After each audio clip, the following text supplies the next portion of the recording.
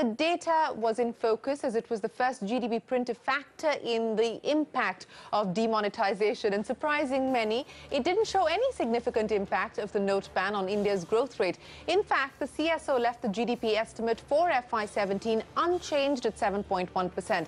Not only that, for the October to December quarter, GDP came in at 7%. That's slightly higher compared to the same quarter last year and significantly higher than what a CNBC TV 18 poll had projected. My colleague Lata caught up with the chief statistician of India TCA Ananth to ask him about the explanation behind those numbers. Here's that conversation. The GDP numbers yesterday certainly surprised economists by not being as bad as the forecasts had indicated, the polls had indicated. To answer a wide range of questions, I have with me the chief statistician of India, the head of the CSO, Dr. TCA Ananth. Professor Ananth, thank you very much for joining us today. Well, let me start exactly with that. The fact that some of the numbers were puzzling because anecdotal data or micro indicators were indicating more slowdown.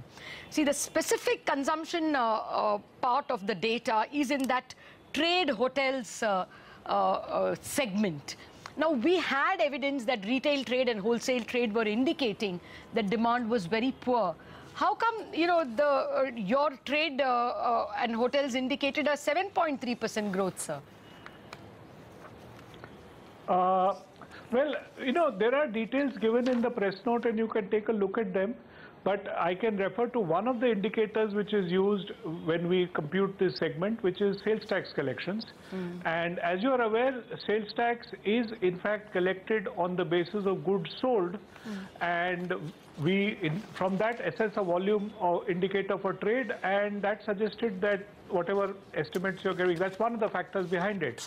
So, you know, one of the things which one must keep in mind, anecdotal evidence is not the same as estimates derived from indicators which are aggregated over a large number of sources.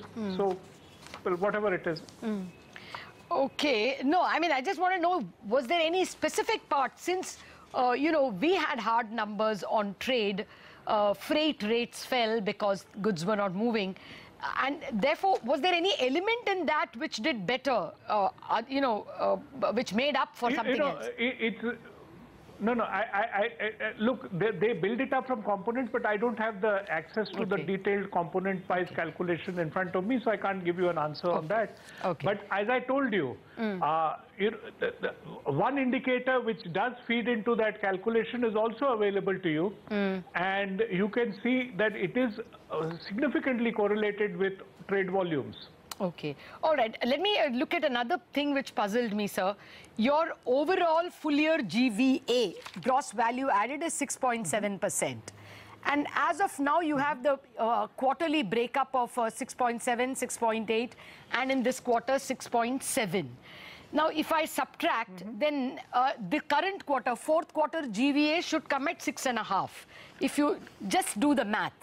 Now, what is puzzling is, if you looked at the micro data, for instance, two-wheeler sales. Two-wheeler sales were terrible in November and even worse in December. They've improved rather dramatically in the January and February numbers. But your GVA numbers are so sedate. 6.6 in the third quarter, and by subtraction, 6.5 in the fourth quarter. Yours is very ironed out. The anecdotal data is very volatile. Again, you know, let's not build from scooters to the overall, but let's try to, you know, the manner in which we do the exercise. We first make the annual estimate in all of these. In fact, because our indicator set for quarterly tends to be fairly limited. So what we do is we compile the annual, and then the annual is allocated to the quarters using the indicators which are available on higher frequency for quarterly calculations. So for that, we also need to make an assessment of what the full year movement, for example, IIP. We have about now 9 months data for IIP.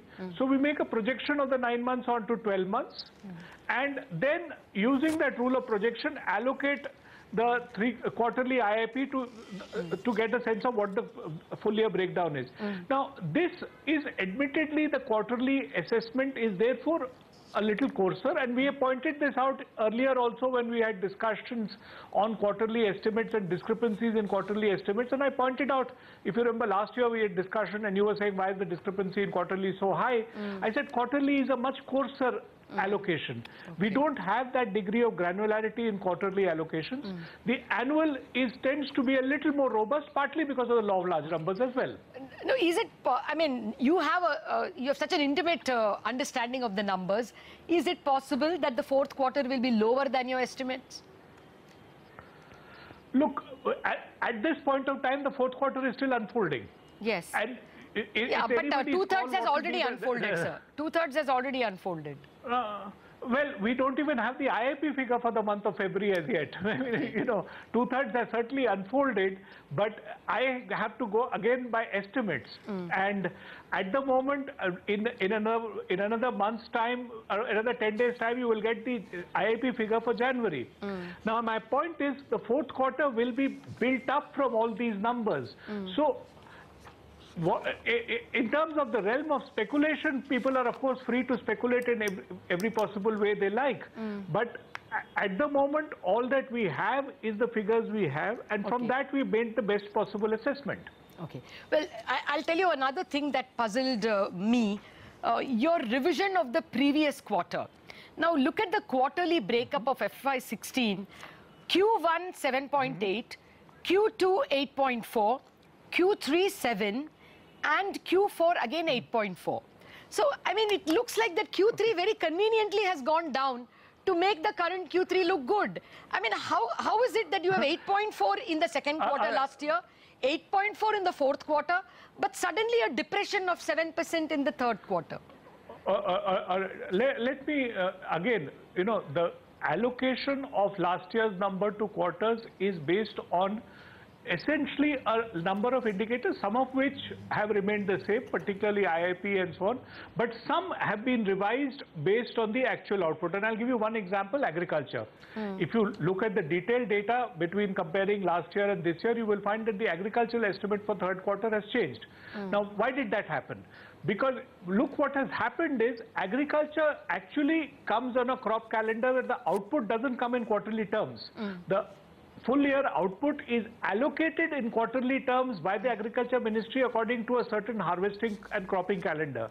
Now the final estimates of agriculture, remember a good chunk of the third quarter and fourth quarter estimates, what feeds into third, fourth quarter estimates, were finalized only after our last year's estimates were closed. At the time when we made the PE, we were still working with third estimates of agriculture.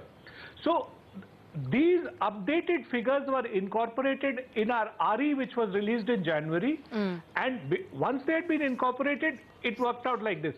Now, you can turn around and say, this is what happened in agriculture. In other segments, look at it segment-wise, you will get a story emerging of what happened in the third quarter. Fair enough. Okay, Dr. Ananth, you know, I just wanted you to explain to us how you count. What is the percentage of informal sector? Is it that informal sector is what, 45%, 48% out of the GDP?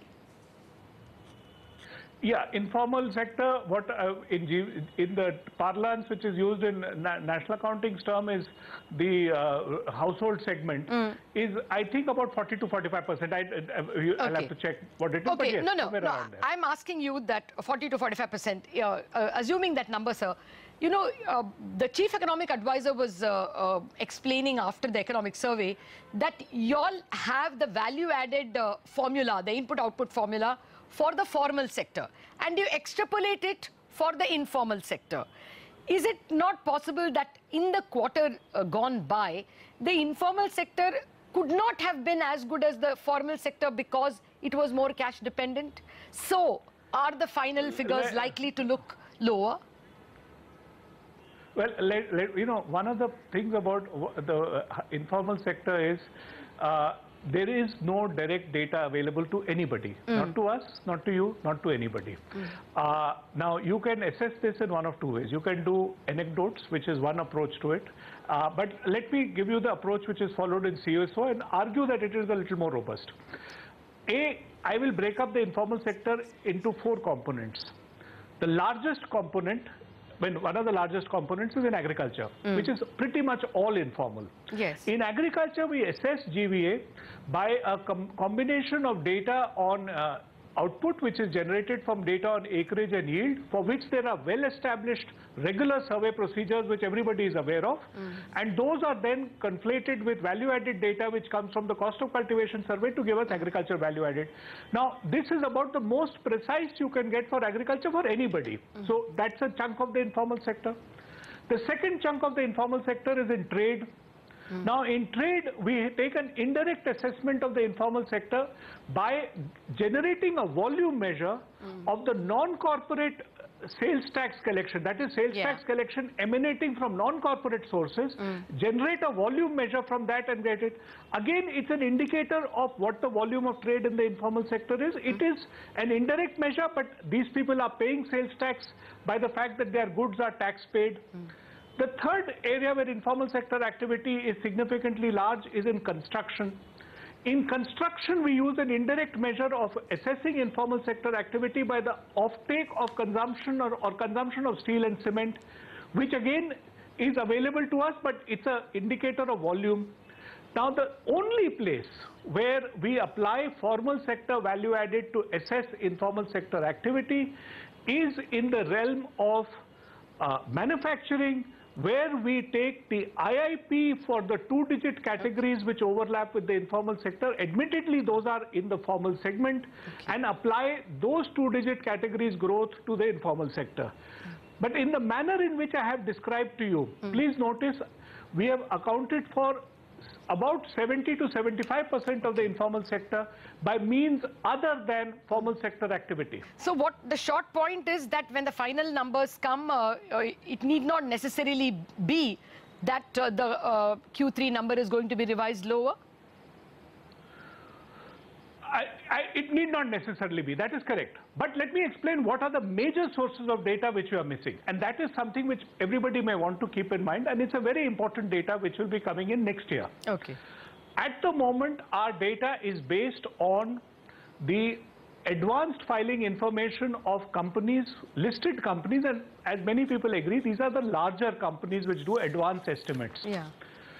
We will get a much fuller corporate estimate when the larger set of companies prepare and finalize their accounts after the close of the financial year and file these accounts with the Ministry of Corporate Affairs. This will take place in periods starting after September 30th usually, which is the last date for this purpose. Okay. Now, that will give us information about the corporate segment which is smaller than the listed companies and the large companies. How does that picture pan out? We will only get to see when that number comes out. It is anybody's call which way that can go. It is a big difference. In the past, for example, when we did the revision in 15-16, that led to a significant upward revision. It can happen. Okay. So let's see how it comes out. So that revision happened because of the formal sector or informal sector? Your high... Well, it depends upon what you... you see, these are MSMEs. They are corporates. They are essentially the, if you like, the middle segment of the corporate economy, which is very large. These are, but they are formal because they maintain accounts. They are not your ready patri wala. Okay. But they are, so want to call them formal. I think the correct word is they are formal, they are organized, they are registered as companies, but they're smaller companies. Okay. Well, finally, sir, when are we getting the back series? We only have from 2011 onwards.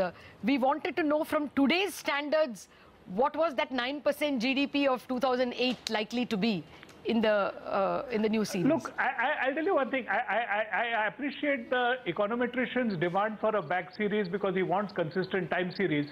The challenge for us is because some of the data sources which we have used, in particular the corporate database, because we are now using 5 lakh companies, we are finding that the challenge of extrapolating from the visible set, which is the few large companies, onto the 5 lakh companies is proving to be quite difficult, and there are anomalies which keep cropping up in analysis.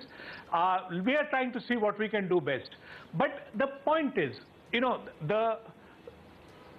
if you wish, and you can certainly do that, the data sources and methodology of the old series is available. But please understand, the back series is not merely about using MCA data versus using the RBI sample. You're more than welcome to compare the RBI sample to the MCA data, and you will see which way the growth goes. No, I only want to know. I only want to know how worse we are compared to the 2003-2008 period. I think the answer of worse or better is a much more complicated thing. Okay. And my advice to all of you, and particularly financial analysts, in your rush to, if you like, decry a set of numbers, don't look for things which may not be found elsewhere. Not decry at all. No, not decry at all, Professor Ananth. It is only to understand the economy's trajectory. Have we genuinely slowed? Have we not slowed? Let me put it this way. The economic trajectory, you have 3 years of overlapping data available. The relationship between the old series and the new series are available to you in the 3 years data. What will be clear to you is that the directional movement is more or less the same. Okay. Now, if the directional movement is the same, this estimate which we have got will certainly bear out whatever characteristics you have seen in the third quarter. Okay. People would like to state numbers according to preferences, but my suggestion is, rather than trying to make the numbers fit your preferences, it may be better to make the analysis fit the numbers. Okay, so finally, if you are a betting man, well, last year's 7.6 became 7.9. This quarter, 6.6 will become what, sir? Will it become 6 or will it become 7? I have now, if you had asked me this last year, it would have been very interesting, because I remember reading one academic paper where a person convincingly argued that we invariably revise downwards every year to make the growth of the current year look better. And this was based on an exercise of analysis of 2 years. That is true of the third quarter, sir. Fortunately for me, the third year turned out to be different. Yeah, so let's say that we have a chance which it could go either way. Okay. No, but what's your sense? Since you know the numbers like no one else, is there a chance? I unfortunately don't talk about forecasting, so I will wait for the numbers to come out. I'm not going to speculate on what they are. Okay. I simply don't have a long enough time series to speculate. Fair enough, sir. Appreciate your time with us. Thank you very much, Professor Ananth, for joining us. Yeah.